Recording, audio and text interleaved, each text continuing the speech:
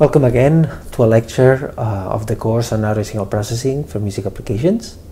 Until now, we have been analyzing sounds using sinusoidal representations. They work, but there are many types of sounds that are best described by what we call stochastic models. Signals like the sound of the ocean or the boat noise of a violin fit into this category of stochastic signals. We will talk about these today.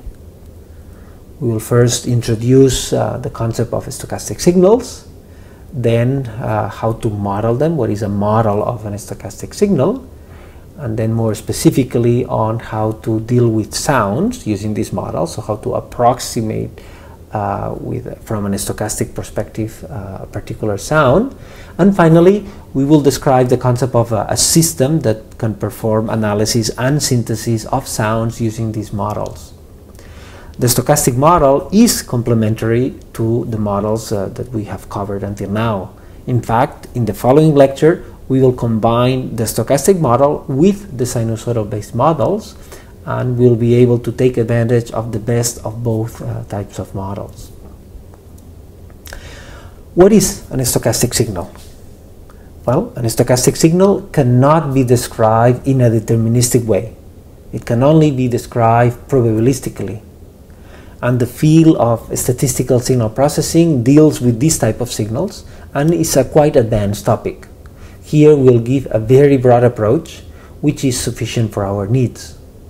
So in statistical signal processing, we talk about the laws of probability as a way to describe these stochastic signals, and we talk about the mean, the variance, and the probability distribution of particular signals. And there are some mathematical functions that are used to analyze these type of signals and capture some of its characteristics. For example, one is the autocorrelation function. We have already seen this function before. The autocorrelation function allows us to measure the periodicity of a signal or the degree of repeating patterns in a particular signal. We use it for detecting the fundamental frequency. So this is a function that can be used to measure how stochastic is a signal. If there are no repetitions, that means that it's going to be close to an stochastic signal. So the lower the autocorrelation function value is, the closer is going to be this signal to an stochastic signal. Okay. And another mathematical function that we can use is what is called the power spectral density. And also we have seen a similar version of that. It's basically the DFT, but with a major difference. Is basically the DFT to the limit. We take the square value of the absolute value of the DFT, and we take n, the size of the DFT, to infinity, and if it converges to a function, that's our power spectral density, and that happens in quite a few signals. And there are many models that have been proposed to deal with this type of stochastic signals. We will use a very general model expressed by this equation, which is in fact the convolution of two signals. So we will consider as an stochastic model the idea that a signal can be expressed as the convolution of white noise with the filter approximation of our signal. So by taking this convolution, we are assuming that the signal that we are dealing with is well expressed or well represented by its impulse response. If we look at the same equation from a spectral point of view, we can understand a few more things. So a convolution in the frequency domain is the product of the two spectra, so the product of the white noise, the spectral of the white noise with the spectrum of the impulse response of the filter. And if we express it in polar coordinates, then we can express it as the product of the two magnitude spectra and multiply by the exponential e to the j and the sum of the two phase spectra. Okay, so that's the product of these two spectra. And if we consider that this is a stochastic signal, we basically can say that the magnitude spectrum of white noise is a flat line, and we will see that a little bit later. So it's a constant, so therefore we can take it out of the equation, so we can reduce the concept of the impulse response of the filter of the input signal by the magnitude spectrum of the input signal, an approximated version of that, which could be the frequency response of a filter, or it could be some other type of function, but a function that approximates the magnitude spectrum of the input signal. And as the phase of the model, we use the phase of white noise, because the phase of an stochastic signal is not so relevant. Therefore, we just can reduce the phase representation of our signal with random numbers, with random numbers of the white noise. Okay, so this is a good way to express this stochastic model. So we take an approximation of the magnitude spectrum of our signal, and we take random phases for the modeling the phase spectrum. So this is an example. So if we start from a fragment of the sound, for example, of an ocean sound, and let's listen to that.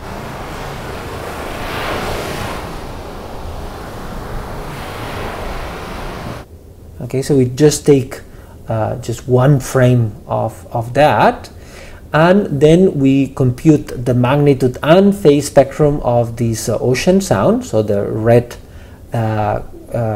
plot is the magnitude spectrum of our input signal, and the phases, the cyan function, is the phases of the input signal.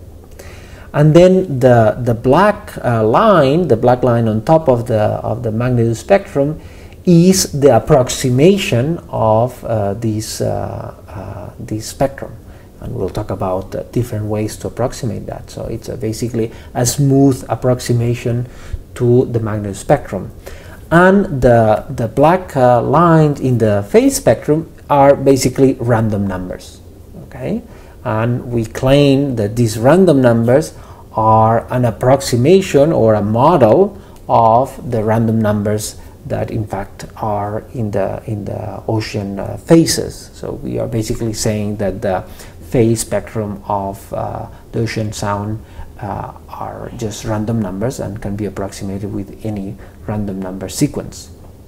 Okay, and then if we take the inverse Fourier transform of these two black lines, of the approximation of the magnitude and the random phases, we get this output signal, and we are claiming that perceptually this signal is going to be similar to the first one.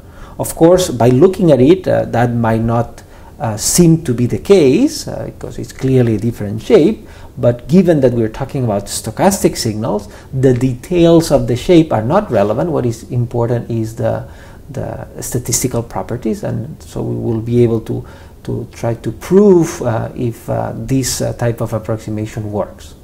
So the main analysis issue for this stochastic model is the approximation of the time varying magnitude spectrum of the input signal. So we'll have to compute this approximation at every frame.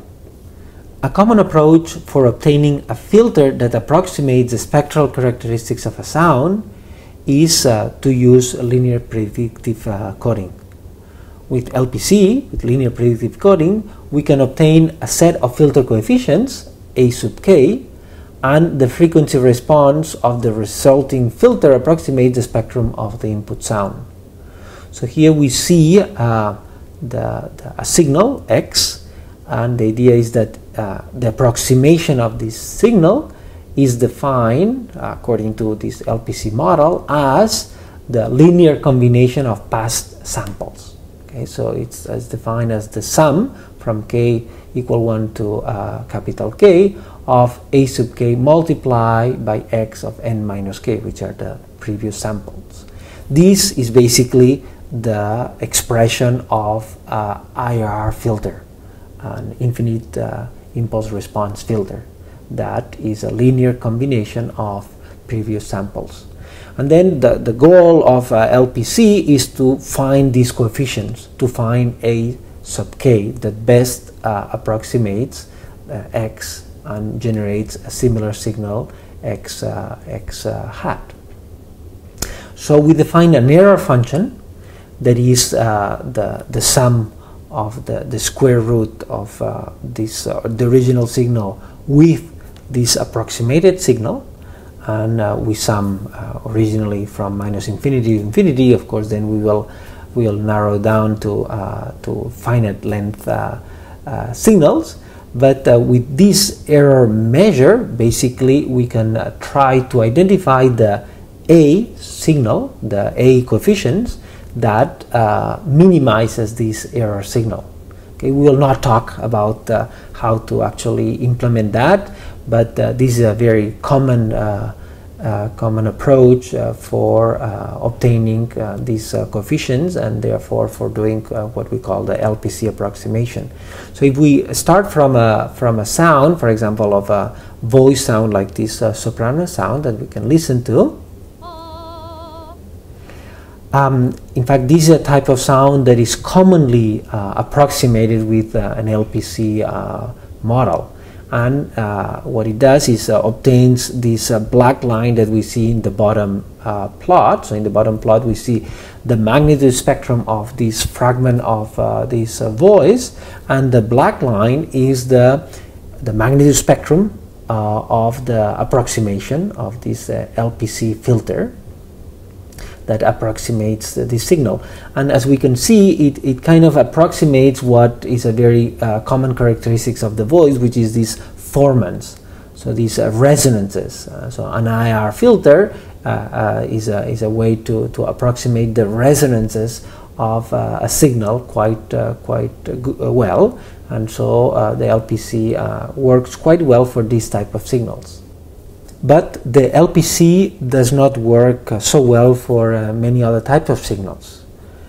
In here we present a more simpler approximation that is just based on low-pass filtering.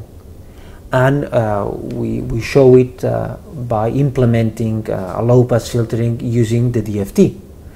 So we start from a signal, A of k, and then we take the DFT of that, and we low pass filter. Low pass filter means basically we cut the spectrum, and we only accept the lower part of that spectrum.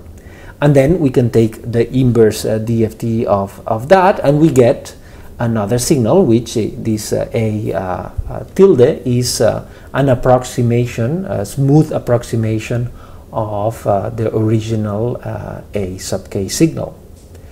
Then we might need to extend the signal in order to generate the same number of samples, or the same so at the same sampling rate that the signal that we started with. So in order to do that, we might have to take the DFT of that, zero pad to extend it to a longer FFT size, and then take the inverse DFT of that. So then B of k is of the same length than A of k, because the A tilde is just an approximation, has less samples, which is good because that means that we have an approximation with few number of samples. These coefficients, basically this A tilde is just the coefficients of the approximation.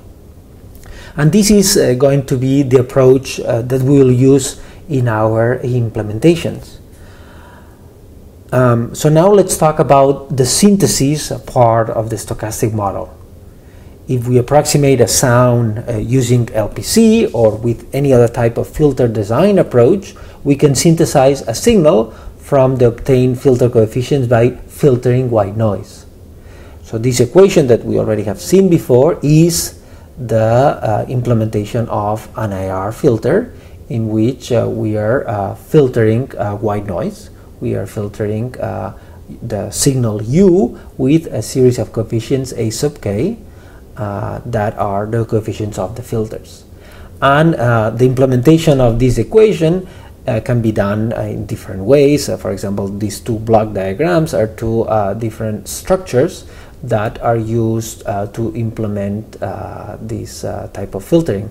The top is called the direct form structure, and the bottom one is the lattice structure. But if we obtain an approximation using the low-pass filtering approach that we mentioned, we can synthesize the sound directly by computing the inverse DFT.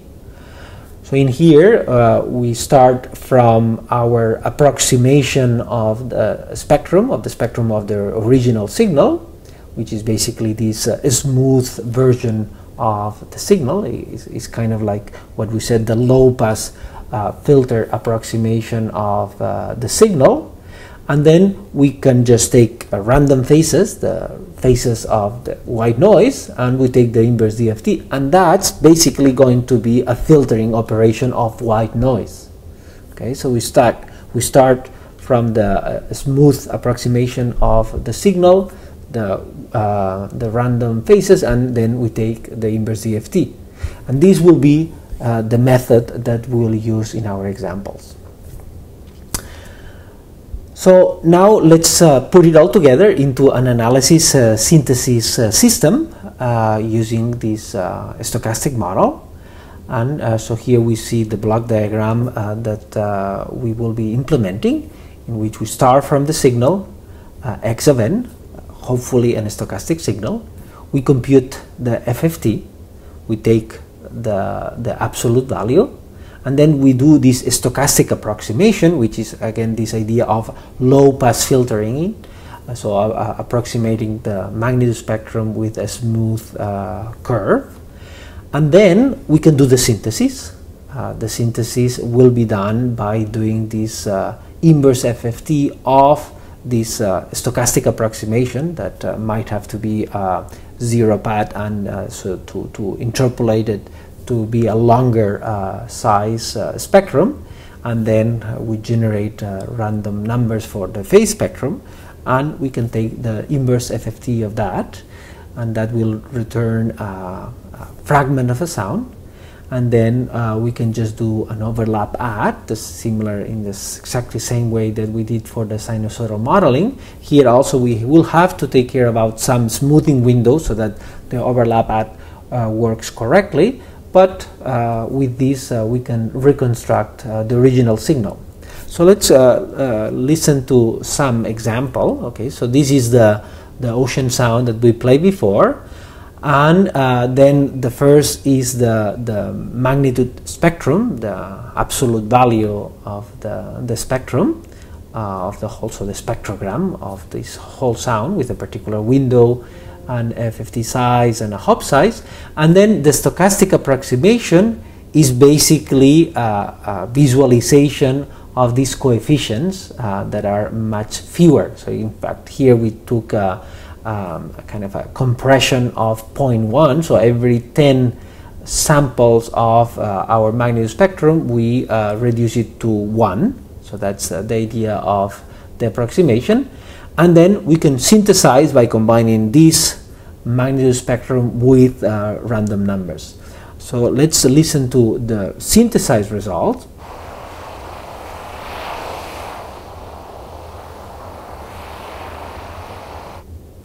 If you do an A-B comparison with the original ocean, it sounds different, but it clearly sounds like an ocean sound.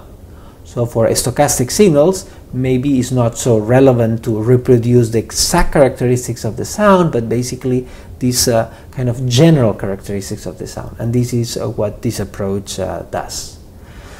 So the field of statistical signal processing is quite an advanced topic, as I mentioned, and most of the reference in fact are quite complicated, are quite advanced.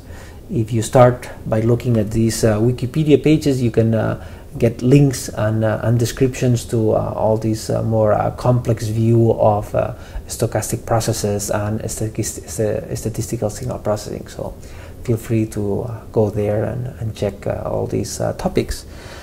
And that's all. So we talked in this lecture about stochastic models. The goal was to introduce a strategy with which to model some sounds or parts of sounds that cannot be well represented with sinusoids.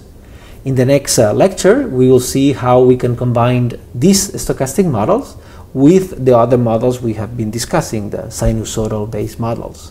So I see you in the next lecture. Bye-bye.